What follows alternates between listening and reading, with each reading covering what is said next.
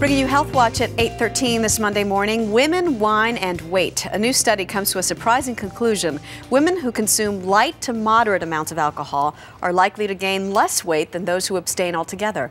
Our Dr. Jennifer Ashton is here with the details. Good morning, Doc. Good morning, Maggie. So this seems to defy conventional wisdom. This potentially has some real impact, this study. It has big numbers. It looked at over about 20,000 women, followed them about 13 years, came out of a very reputable institution, Harvard's Brigham and Women's, found that women who were all non-obese when they started this follow-up period all gained weight over the follow-up period of 13 years. However, the women who consumed alcohol on a light or moderate basis gained the least, and the women who consumed wine over other forms like beer and spirits also gained the least. So again, a very important association. So let's talk about that last point that you made a little bit more. Different types of alcohol had different effects on the women. Exactly, and it's not clear why, obviously. This didn't show cause and effect, but what they found is that women who drank red wine gained less than those who drank beer, spirits. We know things like pina coladas, obviously not low. Exactly, and that men gained more than women.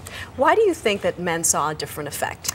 Again, the theory is not definitively known, but one of the ideas is that women tend to substitute alcohol for other potentially high carbohydrate foods, whereas when men consume alcohol, they're adding those calories on top of what they're normally eating. Also, women do tend to metabolize alcohol differently. There are a lot of theories, no firm evidence yet. All right, we don't want women to run away with this and think I can drink a whole bottle of wine. Exactly. The key is light to moderate. How much would you say is a beneficial amount? Right, so let's go through that. We have here, this is an example, it's 4 ounces of wine is considered light or moderate. Now, to compare, this is 4 ounces in my hand. This is what you could get in a restaurant. So we really need to qualify. Wait, we didn't show that well.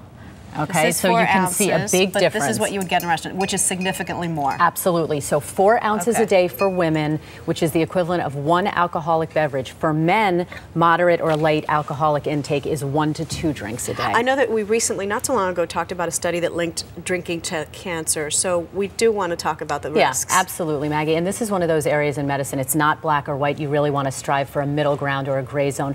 Obviously, high alcohol consumption has been linked to different types of cancer, liver problems, brain problems. It can weaken the heart muscle. The American Heart Association is very clear. If you don't drink now, don't start for these proposed benefits. But if you do, maybe wine is the way to go. 4 ounces a day. No more. Got the prescription. And none for you. I know. 3 more months. That's I know. Right. Doc, thank you so much. You bet.